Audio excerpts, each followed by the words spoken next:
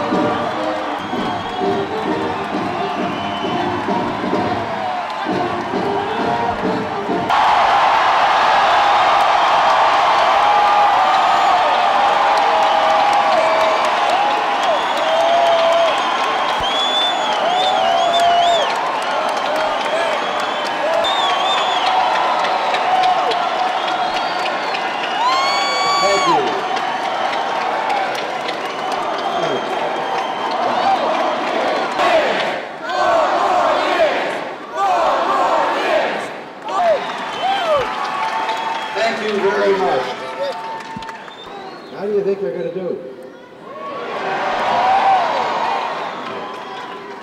Well, then I have another question. Quite frankly, that if a gypsy were to look into her Christian or win with fewer votes, but with a Congress that will have bad old ways. Arkansas is called the land of opportunity. You have some wonderful candidates. Its current leaders have made that once great party into the plaything of the left, the hobby. By saying, if Ronald Reagan comes to Arkansas, it will be an unbelievable and unbearable experience for David Pryor.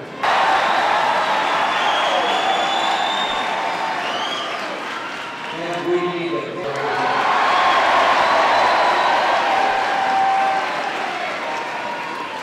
Two, will you send them all to Washington to help us? And please,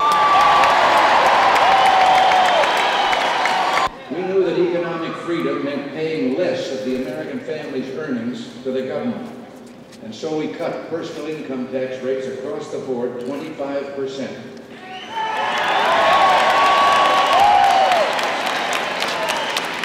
And those in this campaign were telling you that those taxes were unbalanced and benefited certain.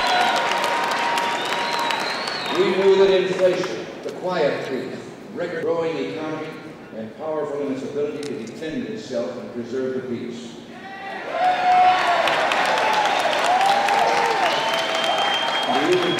Do you know something? For 4 years after our efforts began, small voices in the night are sounding the call to go back. Go back to the days of drift, the days of torpor, timidity, and taxes.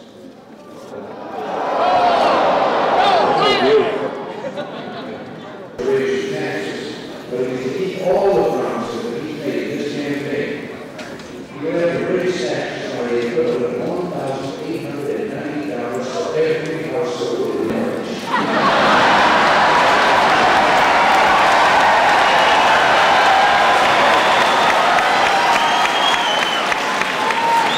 His economic plans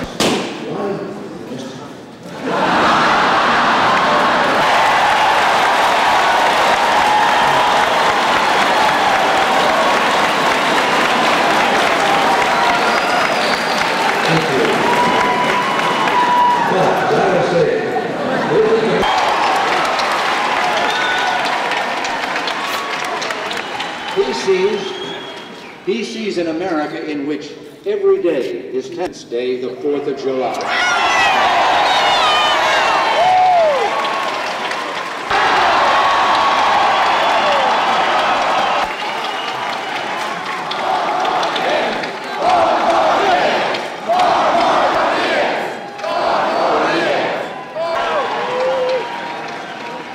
1 year ago, we liberated Grenada from communist thugs who had taken over that country.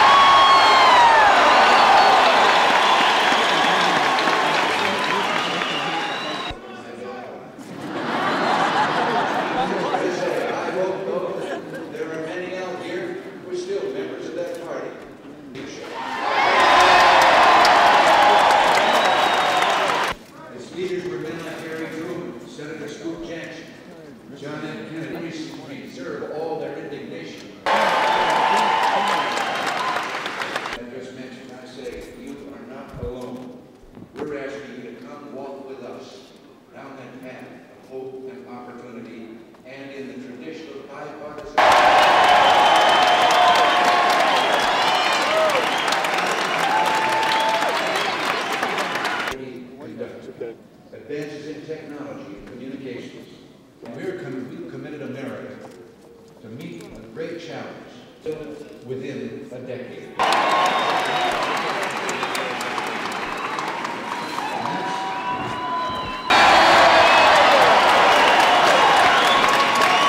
Democrats for Reagan! I've probably been going on too long here, but... Well, the point is, we were right when we made the great turn in 1980, right to take command of a ship. Like our Olympic athletes, let's aim for the stars and go for the 21 months. Then we can make it possible for every American, young and old. And in areas, rural and in our great inner cities.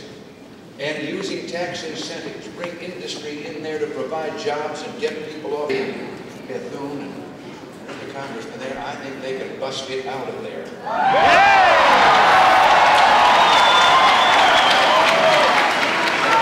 And if we give our workers the tools they need, I have always believed this, and I believe it more than ever. Any place, any time, anywhere.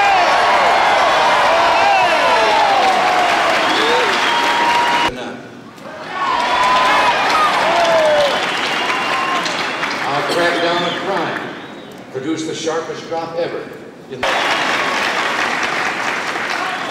We've reversed the decline in our military defenses and restored respect for America. The thing that I'm proud of in this job, nothing has made me more proud than those young men and women that are in the uniform of our military today.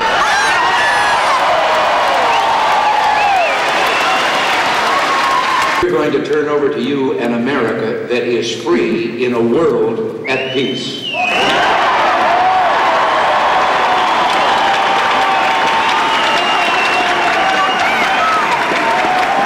All of us together are part of a great revolution, and it's only just begun. America would never give up, never go back. We were born to be a kind of special place. I've always believed that this great land was placed here between the two great oceans, to be found by a special kind of people from every corner of the earth. People with a love of freedom that made them pick up and believe the impossible. When I was a much younger individual, we survived a Great Depression that toppled governments in many countries of the world. We came back from Pearl Harbor to win the greatest military victory the world has ever known.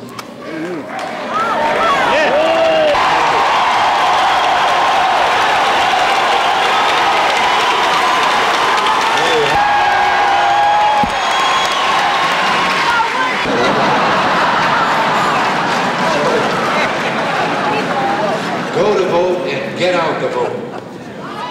America's best days are yet to come. And now,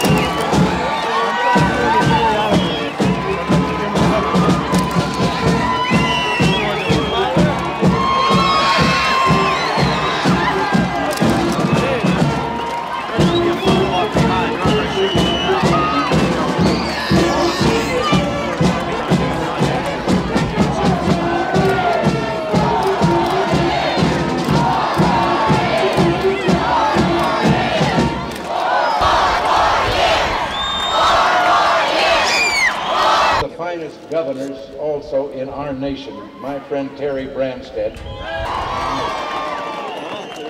And I think of the Duke and all the other great Americans who claim this state as their home, is top choice America, America cut thick and prime. Tyson wrote, Mr. President, my mom and dad watch you on television every night. They can. I watch you too. I think you're going to be able to stay up until the very end. You know, just 4 years in interest rates and wrecked by a wrong-headed grain embargo. And since then, with the help of Roger Jepson and Chuck Grassley in the Senate, with Tom Talkie and Jim Leach and Cooper Evans in the House, we've worked hard to turn America around. We've cut inflation by 2/3, lifted that grain embargo in the Senate with honor and skill. His opponent, Tom Harkin, is one of the most liberal leaders in the House. But Iowa pork producers have with the growth of Canadian hog imports into our country. I want you to know that I have directed Secretary Baldrige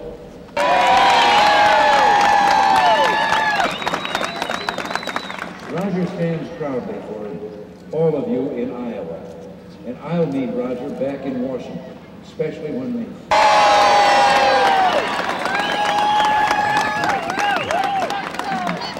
Jim Leach, Tom...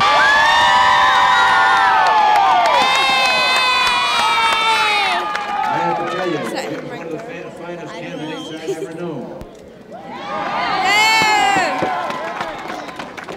On behalf of Roger, win him for the gift.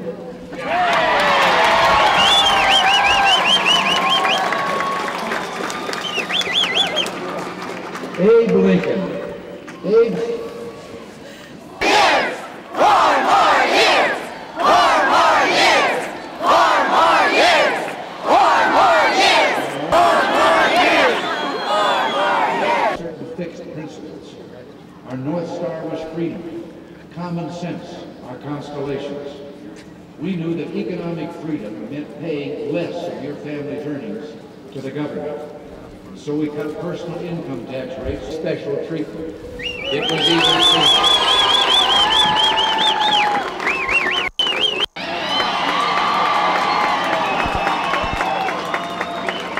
Yet 4 years after our efforts began, timidity in taxes. My opponent's understanding of economics has pretty well demonstrated inflation from more than 12 to down around 4%.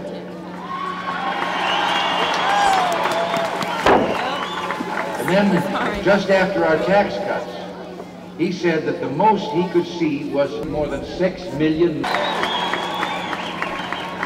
My opponent said that Deacon would persuade him to predict an absolute disaster. He says he cares about the reported legislation, time after time, which increases taxes on my own constituents. He's no doubt promised to raise your taxes, but if he's to keep all the promises he's made, that comes out to better than $150 a month. That's like having... His tax plan would bring us... He sees in America... You're welcome. An America you had to travel, and still have to travel, is something I care about personally. Hadn't had to overcome the killer inflation of 1979 and 1980. Our job, Mr. Carter and Mr. Mondale, had not imposed that ineffective and totally wrong-headed grain embargo that I mentioned earlier.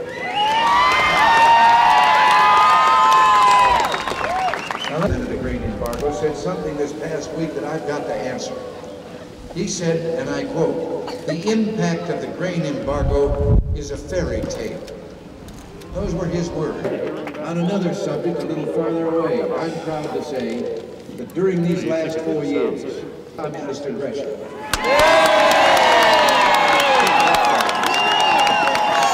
Well, there's so much that baffles him. 1 year ago we lived, and my opponent called what we did a violation of international law that erodes our moral authority. Goosen, who get telling her?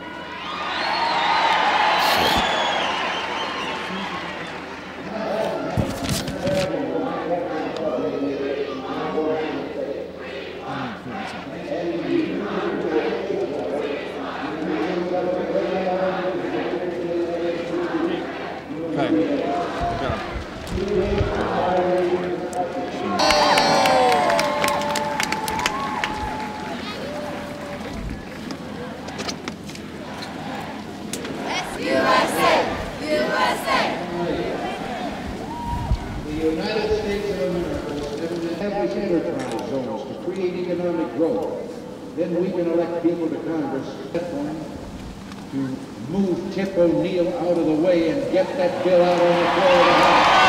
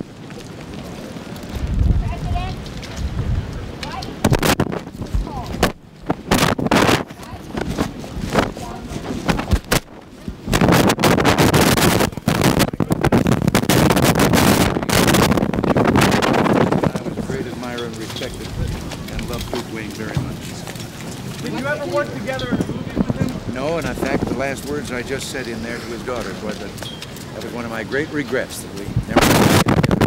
What do you think he would have to say about Walter Mondale? Pretty much what I've been saying. What about the tax How well did you know him, Mr. President? What? How well did you know him? Oh, I knew him very well. Yes.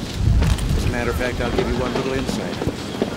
Back at the time when the actors had the first strike they had ever had to take on the picture business, and I was president of the guild, Nancy sometimes would, I'd leave and go about the business of the meetings and everything that we were having, and she would be upset by the press and some of the things that were being said about us. And Duke Wayne, and this was before we knew when. Our friendship came out of this. The phone would ring every morning when the news was particularly bad, and it would be Duke Wayne. We'd just talk to Nancy, say, just thought you'd like to hear a friendly voice, and then would say things to buck her up and all. Do you think he'd take the Green Berets into Nicaragua? He'd just go in by himself. You're doing an imitation of John Wayne. What? You're doing John Wayne imitation. No, I wouldn't try that. I'm a little better at Jimmy Stewart. Mr. President, why did you come to Iowa? Why did you come to Iowa, really? You know me better will tell you that I never think I have anything wrapped up. I'm a pessimist about that. Do you think you can pull this out for Senator Jepsen? Of He's course. behind according to the polls. Well, I don't believe those polls. Well, you're ahead according to the polls. Well, don't believe those either. Do you think you're Why I'm going to still lose? campaigning. He's been a fine senator. I'm sure the people of Iowa are going to see what he's back there. You making any predictions now? Taxes would be raised over your dead body. Did you mean to deny the Washington Post story that said that some people in the Already rejected that. The truth is, I have seen nothing of what they're looking at everything. I have seen what they were looking at, but I use that expression because it is an expression that means, as definitely as I can say it, that I am opposed to tax increases and will continue to be so. But right after I said it, I will admit I hope that no one took me literally. The Treasury Department is planning tax changes that would What? raise certain people's rates. The Treasury Department has these plans. Well, they may be things they're looking at, but they know, and we won't know until we're presented with a recommended plan. But we're not going to raise people's rates. Well, you're not for wiping out deductions, though, are you? You're not for wiping out, I mean, you're not against wiping out some of the deductions. Well, I haven't seen anything, Helen, of what they're talking about. They're talking about some compensating factor. Remember, we want also simplification of the tax, which has become so complex. And so if they're looking at something of that kind where it's got to be an even trade, we're not going to, under the guise of reform,